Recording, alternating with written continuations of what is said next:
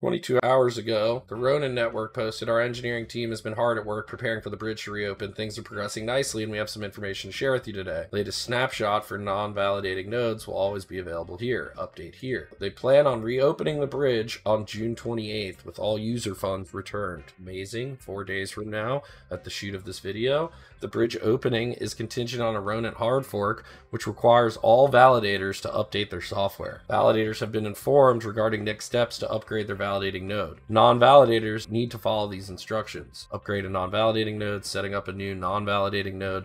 The latest snapshot for non-validating nodes will always be available here. So hopefully they reopen the bridge on the 28th. I don't even know what that means. I'm like almost done investing in this right now, and I could have just been totally soured on it, but I mean, I know the team has like a lot of people investing in them in their chain, but I think there's a lot of other gaming chains. I don't think my incentives are aligned with Sky Mavis. Like, I don't think that you can invest in Ron tokens or AXS or Axes, definitely not SLP, as something to go up and play in the game, and I think they've clearly separated themselves from the player investor and actual real investors that have equity in Sky Mavis. So Psych outposts the bridge being refilled on the 28th. Now it's time for Ronin Network and Sky Mavis to expand its game portfolio. If you're a game developer who wants to build with the most experienced team, he's basically reaching out like, games, please come to the Ronin Network now that we're filled and everything's back together and we've filled all the money. Supported games will receive tactical advice on how to successfully go to market and deep insight into token and game design leverage with our experience built over the past 4 to 5 years.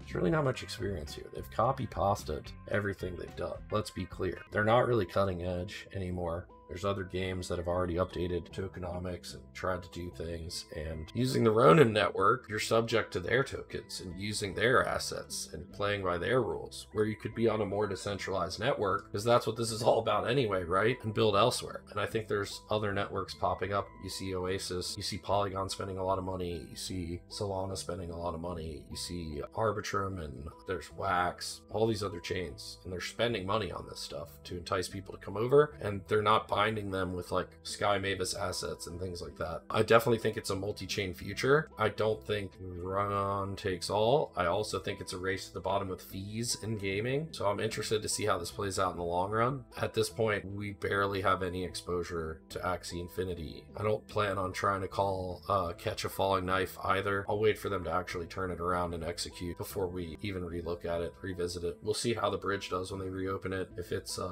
funds going out, funds going in, sign of support, they update the game and make some tokenomic changes. If their game ever actually becomes fun compared to any other game in the world and interesting, more than just like monotonous battles over and over again, that'd be interesting and we'd take a look at it. But as of right now, we know it's not investable and we don't plan to chase bad money with any good money. If you love to degen out, if you like some crypto, if you're saying this is the bottom, I'm buying Ethereum, I'm buying Solana, I want some Bitcoin, I might need some of that layer 2 Matic or some Chainlink, you know where you need to go?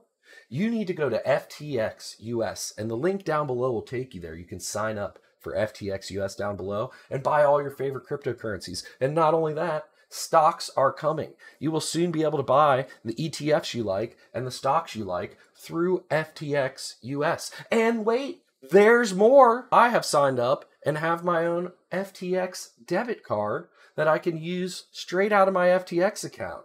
That's right, you can now use a debit card directly out of your FTX account and be spending your crypto or drawing against your stock account. Beautiful.